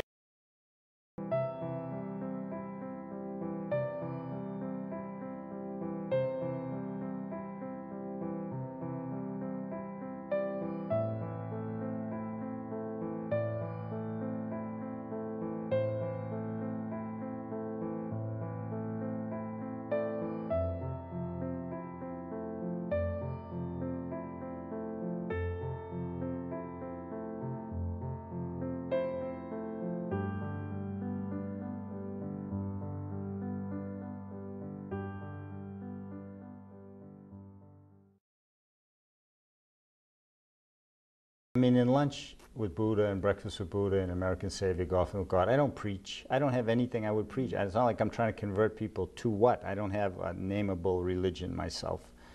My path is really a hybrid. But I do like to make people think. I think those are the big question. Religion is supposed to answer the big questions, or at least entertain the big questions. Why are we here? Why do we suffer? Why do we die? Why were we born in the first place? What happens afterwards? Those are the questions that religions purport to answer. And those are questions that sometimes we just stop asking.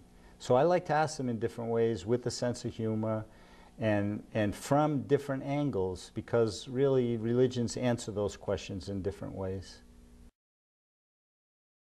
I just felt like Rinpoche would see that our food has been adulterated, and it's a struggle for many, many people, including many people close to me. People struggle with body image. We're constantly being propagandized about how we should look, and we struggle with weight issues as a society. So I thought Rinpoche would notice that, and out of compassion, he would say, I'm going to do weight loss. I'm going to try my, weight loss could extend to be, okay, you can eat this, you can count this, this is so many points, don't eat that, which is perfectly fine. It works for some people, including people I love. But his view was totally interior. He was much more controlling the way your mind works. And I happen to have grown up, unfortunately, surrounded by addiction. Terrible, terrible addiction that absolutely devastated the lives of people I love. Gambling, drugs, alcohol, and to a lesser extent, sex, work, and talking. People who can't stop talking. And they become lonely because nobody wants to be around them. You have to be an ear to want to be around these people. So that's a form of addiction to me. I use the term widely. And the book moves from being a weight loss book to being a book about addiction and the way the mind works, the way the addicted mind works, which unfortunately is a subject I know all too well. A little bit myself, but mainly in people I love, whose lives have been totally ruined. And that moves to the issue of self-acceptance or self-love. It's a sequel to Revere Beach Boulevard. You can read it, obviously, freestanding. I wrote it so you don't have to read Revere Beach Boulevard. But what I was trying to do in both books is show addiction and the way it affects people surrounding the addict.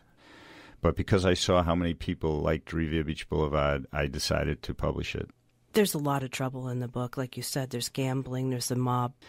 The mob, Revere had a mafia presence, not so much anymore, but when I was growing up, it certainly did, and Greater Boston certainly did.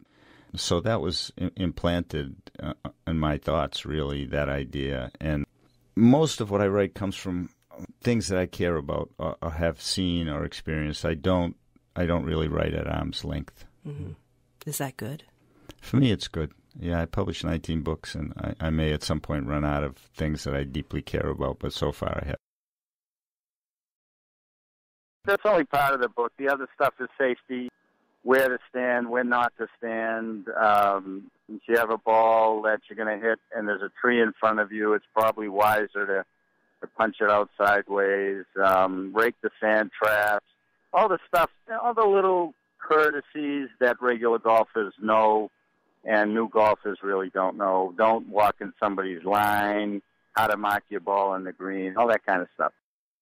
I think the last part of it is just enjoy the game. I mean, it's a very, very difficult game. It's the most frustrating athletic activity I know I've ever done. And ultimately, I try to remind myself, I'm out on the golf course. I should be enjoying it. I made a triple bogey. It's okay. I'm not being tortured. I'm not at work. I'm not in the hospital. I'm playing golf. So if there's one lesson from the book, I think it would be just have fun. Enjoy the great game.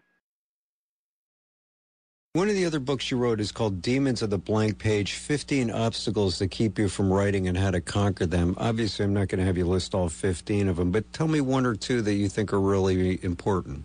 Writer's block is the number one, and every writer I know at some point in his or her career has encountered that. And, I taught for 7 years at Bennington and 3 years at Amherst College, and I saw it a lot, and I thought about it a lot. I've experienced it a little bit.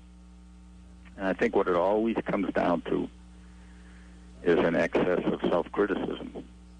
And people say, no, I'm depressed, I don't have time, or I don't have any ideas. Yeah, but if you really look deep inside the thought process of that person, there's a little voice that's saying, you can't do this, this is no good, it's not as good as the other student in the class, or it's, why does the world need my books? There's so many of them out there, I'll never be Dostoevsky, and so on and so forth. And that voice, if it gets a little bit too loud, it really paralyzes people. So that was really I think the most important chapter in Demons of the Blank Page is on writer's block.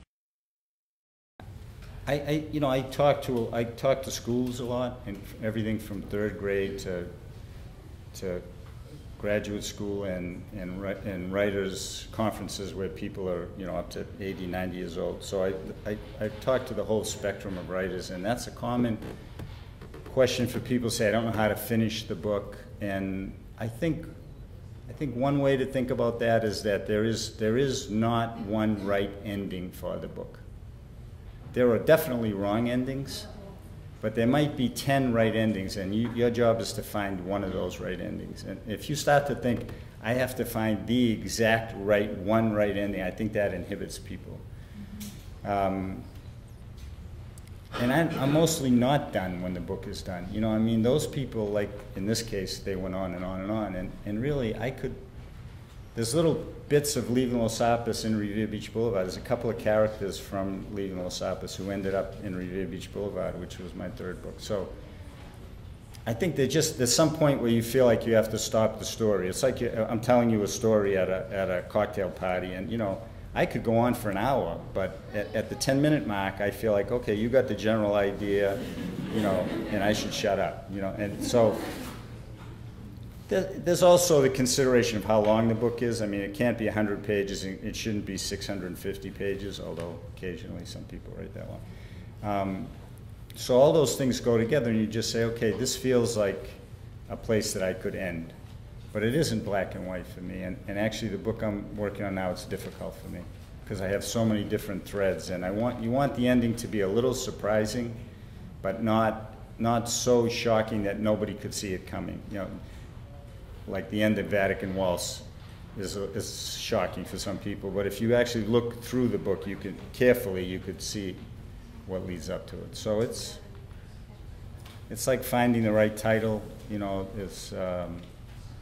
It's not easy. I think the hardest thing about writing is that there's no real absolute guidelines. And any teacher at any level who says you always have to do this and you can never do that, I don't trust that person.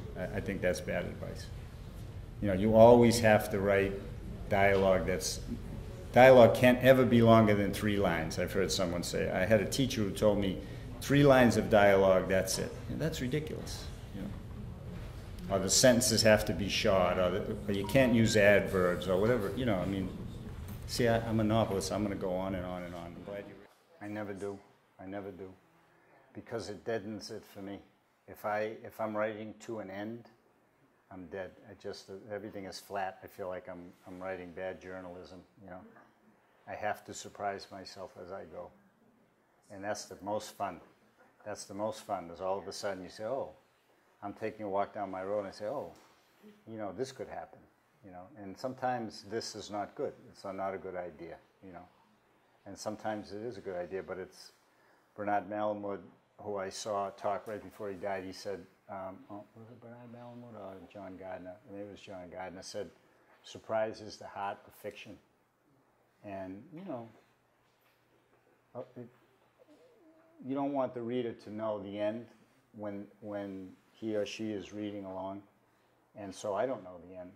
And I literally don't know the end. I don't know even the last line until I get to the last line. And then when I get to the end and I know it's the end, then I go back to the beginning and make sure that the end makes sense. I put in little things in there so that the end is not such a surprise that it doesn't make sense. One of the things you have to have tolerance for if you write professionally is rereading and to the point where it would drive most people insane. And sometimes you have to take a break. And sometimes I will put something aside for a bit, and then, as long as I can, a week, 2 weeks, a month, and go back to it. Because the problem is, it's a conflict of interest. I mean, you're asking your brain to be objective about something it created, which is not possible. And so you have to, I feel like you have to trick your brain into looking at it as if it hadn't created it. So I have different ways of doing that. So I'll even with what I'm working on now, after all these years, I'll finish writing for the day, and I'll flip down the screen and go to page 84 and just read page 84. Because if you read the story from the beginning, you kind of get like a momentum, and you just want to keep going. Part of you just wants to keep going. And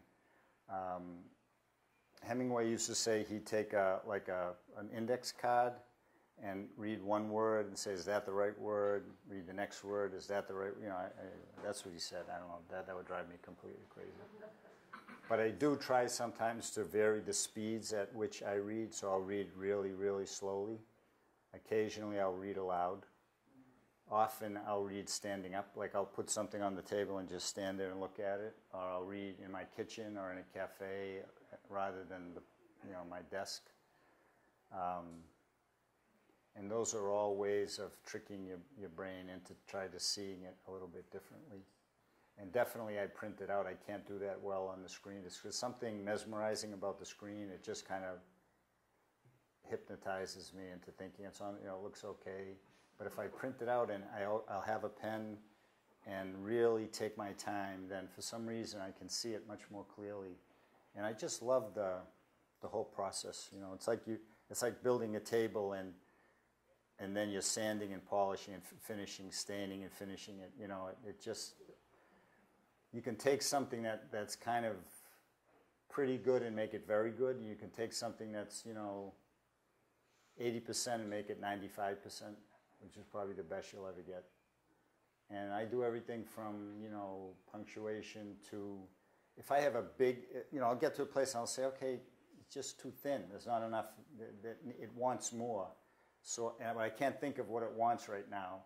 So I'll put a box, a little rectangle next to it and color it in. That's my signal to myself that the next time I go, I should look at that, and maybe by then I will have thought of something. As I said, it used to be harder to cut stuff, but I taught at Bennington in the 90s, and I had a lot of students and a lot of one-on-one, tutorials, they used to call them, with kids writing novels. And I'd say, you know, Justin, that paragraph is just, you know, I love that paragraph. What do you mean? I said, it just doesn't fit it. Wait, it doesn't belong. You know, if you want to keep it, fine, it's your book. But I can't believe you said that. You know, and it made me look at myself and say, I'm doing the same thing. Like I have these absurd infatuations for no good reason with a word or a character or a moment or even a chapter. And my brain has just put that on there, so it thinks, oh yeah, that's really good. I feel like, and this is a little bit connected to the coming through the writer question, that the secret, for me anyway, is the different ways I think of it, like putting a pipe down to get oil or water in an oil well or a water well, and knowing where the oil is and putting the pipe down, being able to put the pipe down to get that material out. And I also think of it in terms of like tuning a radio so that you get the static off the channel and you get the clear channel. That, as time has gone on, I think partly because of meditating and partly just from writing for so many years, that it's easier for me to get the material out. It comes out much more easily than it used to. There's not so much static there. I just know, I know how to go to get it.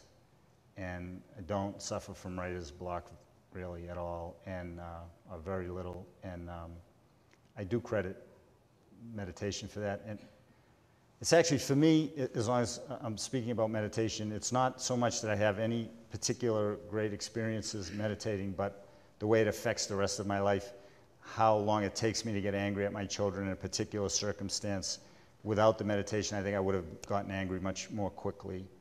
And now I can see that coming. I have a lot of depression in my family, and in some cases it paralyzes some of my family members, and I had something like bipolar disease when I was younger. I would be very happy and very unhappy, and meditation has really taken that away almost completely. That's enough for me. I mean, if some other great interior event happens someday, that would be wonderful. But even just to be able to, you know, get upset at my daughter in the 5th minute instead of the 1st minute, or even sometimes not get upset, or in the middle of being upset realize what a jerk I am, or realize that I should be upset. You know, just to have a little clearer mind about things, that has been very helpful. Rewriting, which I really enjoy. Some people find it really tedious, but I'm a Virgo. And Virgos are like, you know, lining up their forks and spoons. And I used to be a carpenter, and if I cut a corner and it was just a little bit off, I'd go crazy. You know, my wife would come, what's wrong? She'd come to the job site. I'd say, look at the miter in that. She said, well, it looks fine to me. I said, well, look at it. It's terrible. It's off. It's off by a 1/16 of an inch. She said, oh, it's okay. Nobody else is going to see it.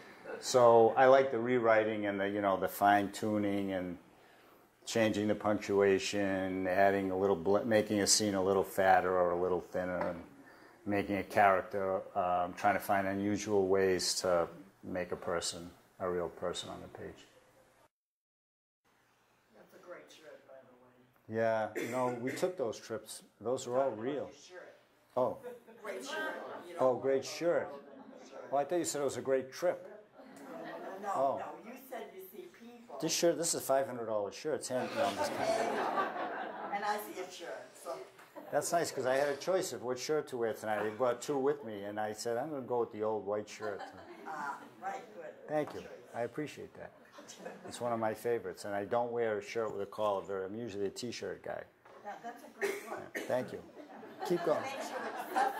Get this, Michael. Get this. Is this being gotten on tape and everything? Well, anything else you want? The face, right? Just kidding. I'm sorry.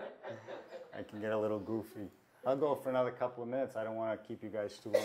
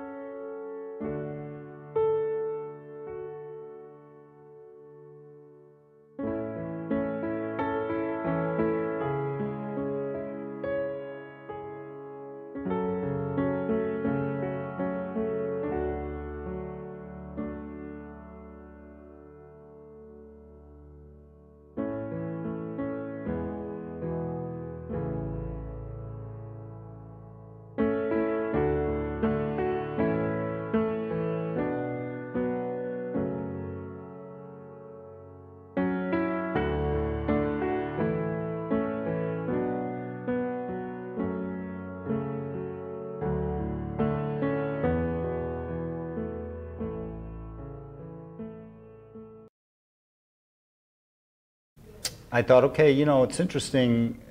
We have the Dalai Lama who's alive, and at that time a new pope, both of whom are, I think, remarkable people, and both of whom push the boundaries of their faith. They don't try to convince other people to believe what they believe, but they try to be more universal. The Dalai Lama's famous statement, "My religion is kindness."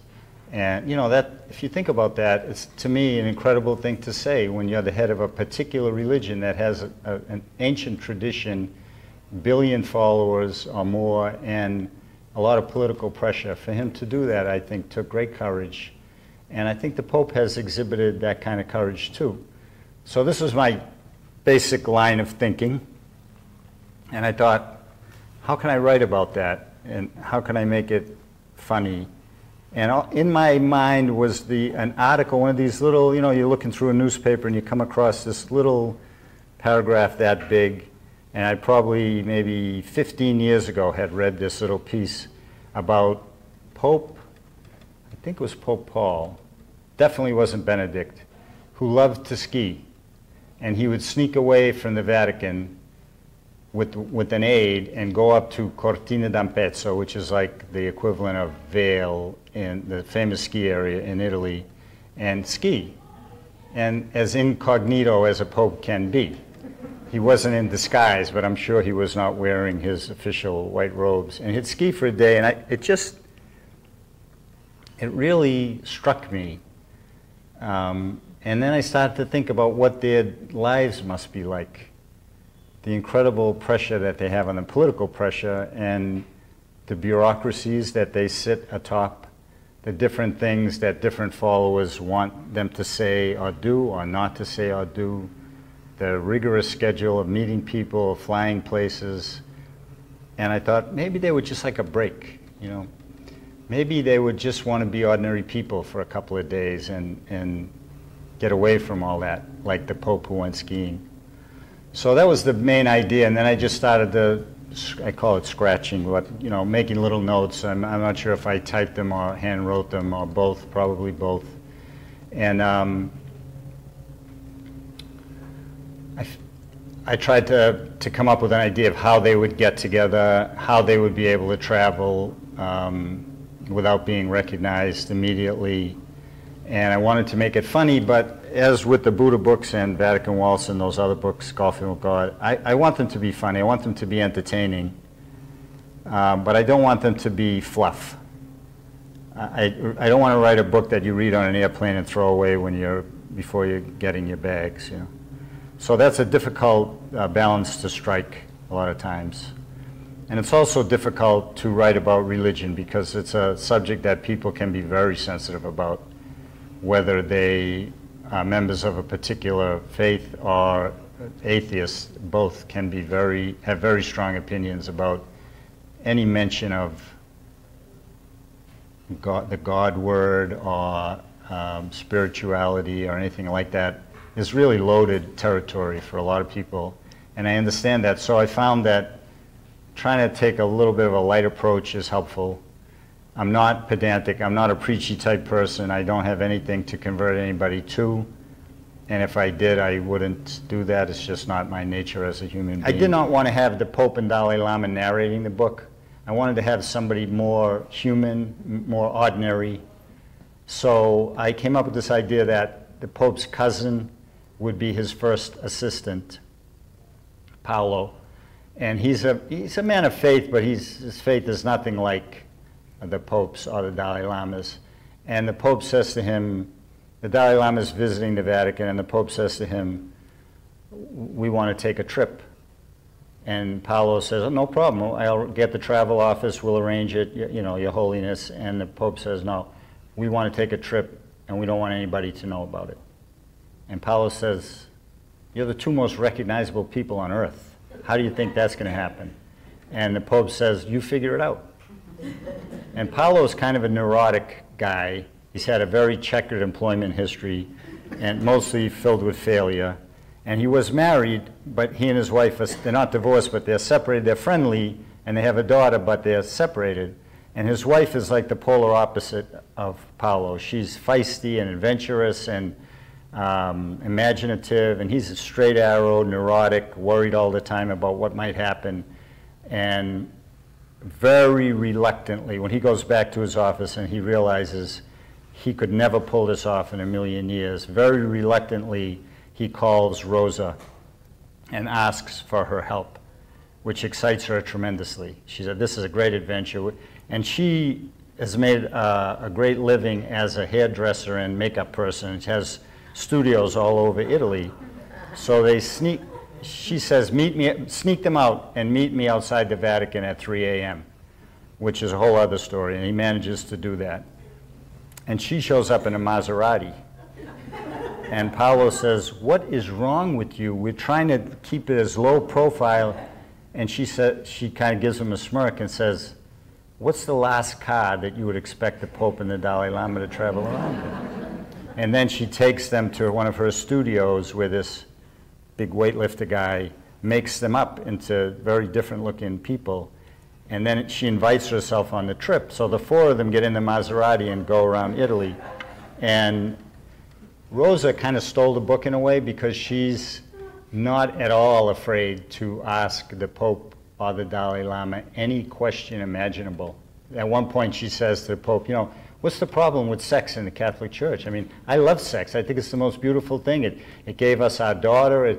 Why is it sinful? You know, really. And her husband's saying, Rosa, will you please stop? You know, and she says, why should I stop? This is our one chance to be with these people. I want to ask them. I want, you know. And so she really pushes the Pope and Dalai Lama into places that they might not want to go. And then at the very end, well, you shouldn't say that part. There were a couple of places where, you know, you'd go into a cafe and they'd have statues of Mussolini and Mussolini postcards up there. That was a little bit disconcerting for me, but it turned out that we actually lived on the road where Mussolini was killed, where he was executed. Wow. And there's a tiny little plaque about 200 yards down the road from our house. Benito Mussolini, I think he died April 29, 1945, if I'm not mistaken. And I asked people, I said, what's that plaque doing there? And they said, that's, you know, they grabbed him as he was trying to get to the Swiss border, which is only a few miles away, brought him into these hills. He spent one night, and then they took him to this villa and shot him right in the middle of the street.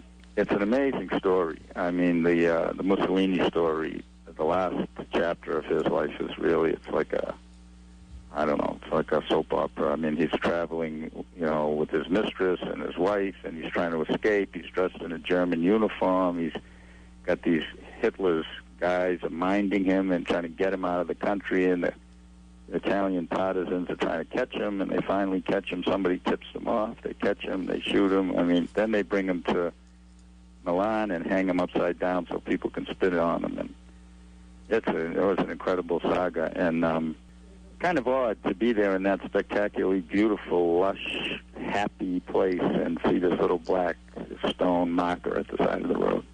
I'm thinking there's a book in here somewhere. I'm thinking too.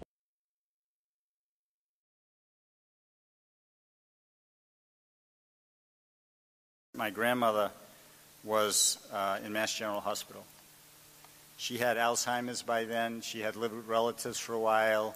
It had turned out to be too much for them to care for her, as is often the case with Alzheimer's patients. And reluctantly, she had been put into a nursing home. She developed a cyst in her left cheek and it got infected. She had to have it surgically removed, and so she was taken to Mass General. So I don't know exactly why, but that night I decided I wanted to go see her. I drove to Mass General. In those years, for those of you who don't know, are not old enough to know, they were very strict about visiting hours in hospitals. Usually it was like 1 to 4 in the afternoon, 7 to 9 at night. And that's when if you had someone in there who was ill, you could go visit them. And it was already 9 o'clock, and I knew it was too late, but something made me drive to Mass General, park my car, walk in, and get on the elevator. I was the only non-medical person on the elevator. There were a couple of doctors and a few nurses. And one of the doctors said to me, "Where are you going?" And I said, "Look, I know it's 9:20. visiting hours are over, but my grandmother's here. I'm very close to her. I was wondering if I could just go upstairs for a few minutes and say a word to her. And he looked at me and said, "Who's your grandmother?" And I said, "Eleonora Merullo." And he said, "A special woman." Now, maybe he was just being kind. It's possible. I don't think so. What I think is that even through the veil of her illness, she was an 83-year-old woman, ill, in pain, with Alzheimer's, lying in the bed. Even through that disguise, I think he saw the special love, the glow, the light that emanated from that person. And he said, "Go ahead, go upstairs." So I walked upstairs. I took the elevator upstairs. I walked into my grandmother's room. She turned and looked at me, and this magnificent smile bloomed on her face for all of about 1 second.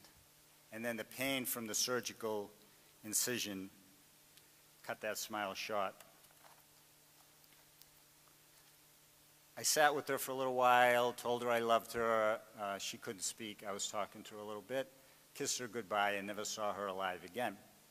But I will always remember that smile because to me it was a symbol of the person that she was in life. And here she was in tremendous pain, perhaps knew that she was going to die in another day or two. And her first instinct, even through her illness, was to give, was to show affection, to show warmth, to make someone else in the world feel good. When many people in that situation would be filled with self-pity, are really struggling with the pain. I believe that she had transcended that.